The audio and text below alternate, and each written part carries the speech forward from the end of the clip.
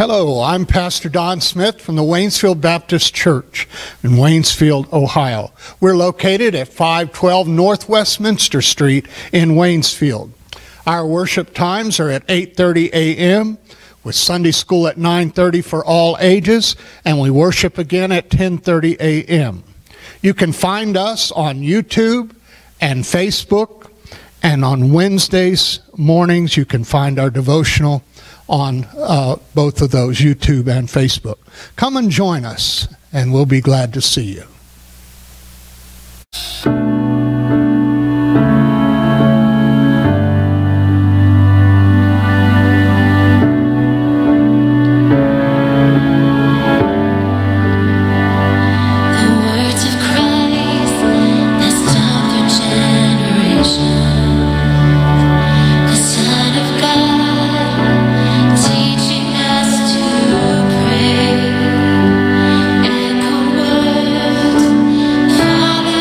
Your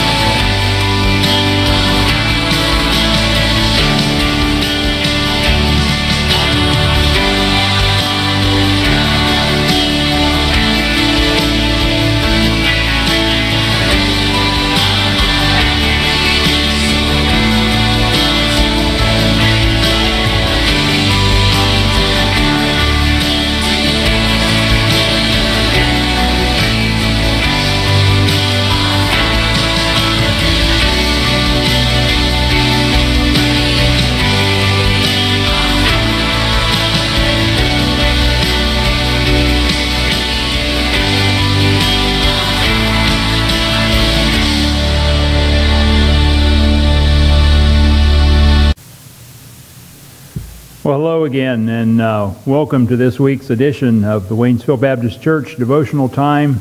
Again, I'm Tom Hutson, one of the deacons here at the church, and it's my privilege to serve my God and Father in heaven and to bring you a small portion of Scripture today. I would like to begin by reading Matthew 6, 9 through 13. This should be familiar to all of you listening. And as I read out of my Bible, it's in red, so that tells me that it's the words of Jesus Christ himself. And in this manner, therefore, pray. Our Father in heaven, hallowed be your name. Your kingdom come, your will be done on earth as it is in heaven. Give us this day our daily bread, and forgive us our debts as we forgive our debtors. And do not lead us into temptation, but deliver us from the evil one. For yours is the kingdom and the power and the glory forever. Amen. I want to talk to you about prayer. As you know, the Lord's Prayer is a sample prayer issued by Jesus Christ himself because people thought, how do we pray? So he gave them this very simple, very challenging, very meaningful prayer. But I want to talk to you today about how to pray. A lot of people, they get confused. They say, how do I pray? What do I say? What is prayer? And I want to just talk to you a little bit about that today. And again, like I said, what is prayer? Basically, it's talking to God. We have the privilege of going to the throne room of God through grace and mercy, through the shed blood of Jesus Christ. And it's talking to God one-on-one as our Heavenly Father. And it's a conversation, and I hope when you pray, you make it a two-way conversation. A lot of people go to God with a wish list, and they say, oh God, I'm done. You take it from here. But we need to, like I've spoke to you before, we need to be still and hear that still small voice of God, because He will speak to us. I know in the Old Testament we hear where God actually spoke, and what an awesome thing that would be to hear the voice of God. But He speaks to us in so many different ways. He speaks to us through His Word, through music, through speaking to our mind and to our heart. But we need to be still, and we need to listen to God when we do pray to Him. So just remember that. When we pray, we're talking to God one-on-one, and that's as simple as it can be. And a lot of people say, well, how often should I pray? Well, the Bible tells us, 1 Thessalonians 5:17, pray without ceasing.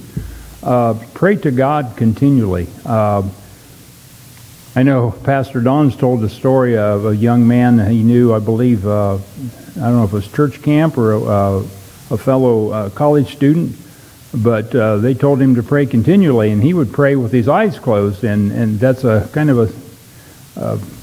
a silly thing to do, especially if you're walking around or driving a car. But you can pray with your eyes open.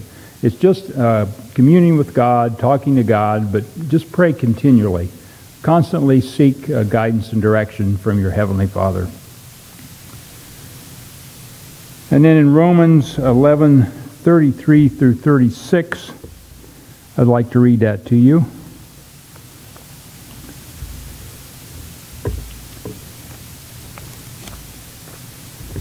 And that says, oh, the depth of the riches both of the wisdom and the knowledge of God. How unsearchable are His judgments and His ways past finding out. For who has known the mind of the Lord, or who has become His counselor, or who has first given to Him, and it shall be repaid to him? For of Him and through Him and to Him are all things. To Him be glory forever. Amen. When you talk to God, He's not surprised. And don't be surprised that He isn't. He knows what we're thinking. He knows what we're going to say. But He wants to hear from us anyway. So don't go into prayer with your wish list saying, God, this is what I want, and this is only what I want, and I will accept nothing less. But go into prayer knowing that God knows your heart, He knows your mind, He knows your needs and your wants, and your wishes and your heart's desires, and He is a loving and caring and a giving God, and He wants to bless us in so many ways. But when you go into prayer, know that God's not surprised. We can't counsel Him and tell Him anything that He doesn't already know. So open your heart and your mind when you pray to God and listen to what he has to say to you. And then in James 5:16,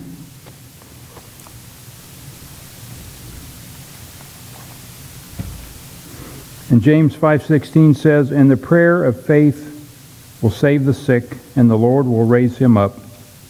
And I am reading the wrong one. Excuse me. 5:16.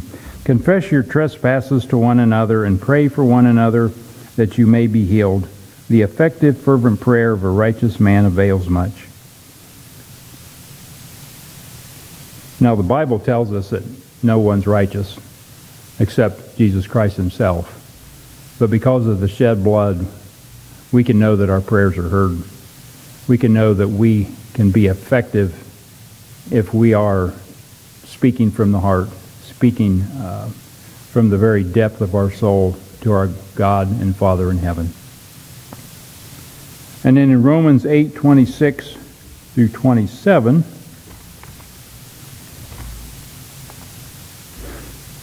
it says, "Likewise the Spirit also helps in our weaknesses, for we do not know what we should pray for as we ought, but the Spirit himself makes intercession for us with the groanings which cannot be uttered. Now he who searches the heart knows that the mind of Spirit is, because he makes intercession for the saints according to the will of God." There are times when our spirit is broken. We're at a loss for words. We're beside ourselves. We're deep in grief. We're deep in worry. That's when the Holy Spirit will speak for us. Our mind is just mush. But again, God knows our hearts. He knows our needs. He knows our wants. He knows every situation. But we just have to say, "Dear God and Father, help." That's a simple prayer, and he knows what has to be done, and in a timely fashion. And there's one last thing I'd like to leave you with, and this is not something I've come up with. It's something I've been told, I've heard.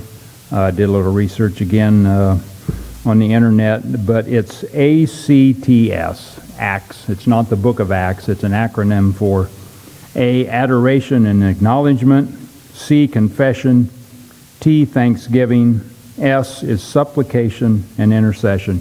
When you pray, include all of these things. First of all, we need to acknowledge God, the Father in heaven, and we need to do so out of our adoration for him. He loves us, and we need to love him back because he sent his Son, Jesus Christ, to die for us. So when you speak, acknowledge that you're speaking to God. I've been in a room full of people, and I've had somebody start talking, and they look at me like I'm a two-headed lizard because I'm not responding. And they'll say, "Well, didn't you hear me speak to you?" And I say, "Well, did you even address me before you started to speak?" So when you speak to God in prayer, acknowledge him as your Heavenly Father, and do so out of love. And C is confession. Again, the Bible tells us if we have anything against a brother, we need to go take care of that first, because sin is our separation that separates us from God, man from God. So we need to confess our sins to God during our prayer to say, "God, I've sinned against you. Cleanse me of my heart of all unrighteousness, that you would hear my prayer, that there would be nothing to stop my prayers from reaching you." So confess your sins, know that God hears you and will forgive you of your sins, and that he will hear your prayer, and that he will respond to you. And then always include thanksgiving. Thank God for everything, the small, the large, and everything in between. He has blessed us with so many things. Thank God for prayer. Thank God for his word. Thank God for Jesus Christ, our Lord and Savior. Thank God for church. Thank God for Christian music. Thank God for your brothers and sisters in Christ. Thank God for your church and your pastor. Thank God for our men and women in uniform that stand guard every day to put their lives on the line. Just thank God for your wife, your children, your home, your job. It's endless. But give thanks to God for what he's blessed you with. And finally, supplication. That's where you tell God, he already knows, but you tell God what's on your heart. You tell God what situations are going on, how you would like to see them handled. Know that He will handle them to the best of His ability, which is above our ways of thinking, but He will handle them correctly. Sometimes we don't see them dealt with in the way we think, but if God's dealing with it, He's dealing with it the best way possible. But give supplication for the things in your life, the things you need, the things you see that need to be dealt with. And finally, make intercession for those who can't speak for themselves. We need to intercede for those who are lost in their sins, that need Jesus Christ as Lord and Savior. We need to intercede for those who are less fortunate than ourselves. We need to intercede for family situations. We need to intercede for people going the wrong direction that need to be turned around and headed back to Jesus Christ. So when you pray, take the time to listen, because it is a two-way conversation. Remember the Lord's Prayer, that is a model prayer, but also remember these four things: adoration, confession, thanksgiving, and supplication. Include those in your prayer, and you'll never go wrong. Father God, I've talked about prayer, and I'm coming to you right now. I just pray that what I've said goes out, that your word does not come back void.